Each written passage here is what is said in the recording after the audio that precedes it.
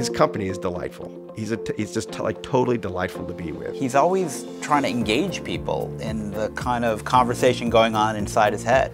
And there's something so innately intelligent but also sweet about him. Whenever he's around, I smile. I know something interesting is going to come out of his mouth.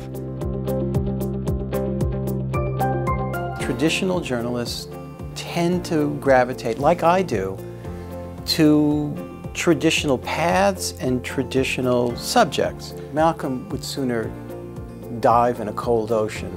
He's engaged with sociology, popular psychology, a lot of ideas coming out of the social sciences, which before he started writing didn't have that much connectivity into mainstream culture and mainstream journalism. What was distinctive about his stuff right from the beginning is that he was always writing about ideas, and he gave ideas the qualities of actions. It read like drama, and it's so hard to do that. There are very few writers in history who've done that, who have written very sophisticated intellectual pieces that a mass audience treats as page-turners.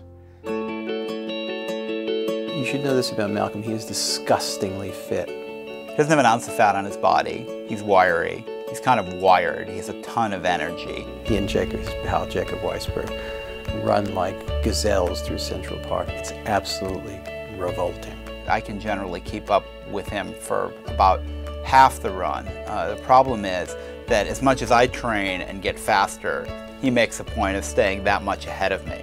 So even if you improve, you never catch Malcolm.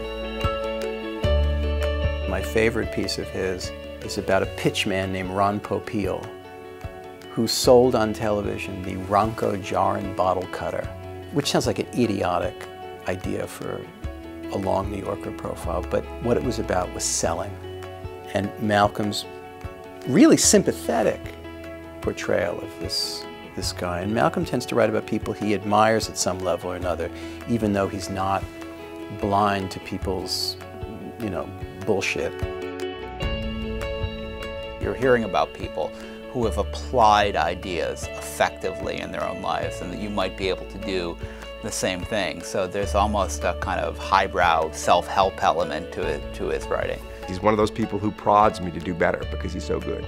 He can persuade you that the grass is purple, and at the end of the piece you'll put it down and say, yeah, grass is purple. I can't believe I never knew that. Then 2 days later you'll wake up and you'll say, well, actually grass is green, and you'll be a little irritated. It's a great tribute to him. Maybe the highest tribute is he can persuade the whole world that something that's not true is true. He is run into, and he's now quite used to, this crazy success. And I don't see that it has affected him in any ill way, not 1 inch. Maybe it's the Canadian in him, I don't know, but he's a guy of real character. I admire him, I adore him.